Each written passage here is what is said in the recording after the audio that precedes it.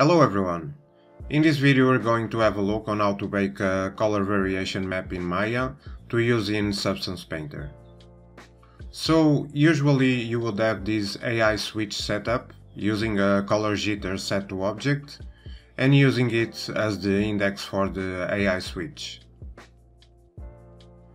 As I have my mesh combined, this won't work. And separating the mesh, now I have the control to create this variation map, controlling it with the color jitter gain. This works great if you're doing the color variation inside Maya, but not if you want to do it in Painter. Because if you bake the selection now, it will create a bunch of different files, which isn't really manageable and the best approach.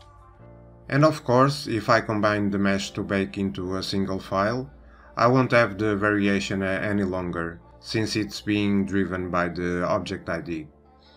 So what can we do? The solution I found was using Vertex Colors. Let's separate the geometry again, assign a Lambert and apply Vertex Colors under the Mesh Display menu. In order to render Vertex Colors in Arnold, we need to use the User Data Color node and load the color set. You can get the color set in the color set editor under the mesh display menu.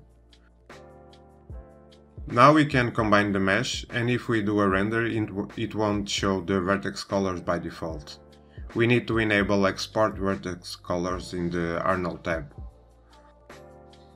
Right, now we need a way to create some variation, and for that I created a script with the help of the internet that divides the geometry into different groups according to the amount of variation percentage we set.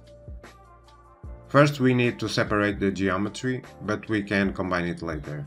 Now select the geometry and run the script until you're happy with the results. You can also change the percentages.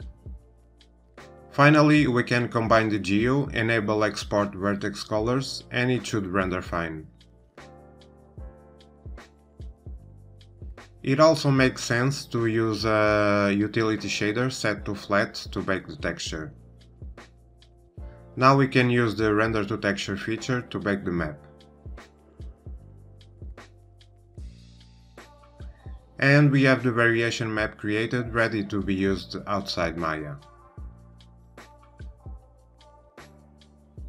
Now in Substance, I loaded the file into the ID map. And if I go through each layer, I have used the ID map to add subtle hue, saturation and value changes to the layers, using the color selection feature. These are just temporary textures, I still need to work on them, but at least I was able to create the workflow to add color variation to the rock wall. I can now export the textures and do a test render in Maya. And this is it. Hopefully this can be useful for you too, and you can use it in a future project. Thank you and see you next time.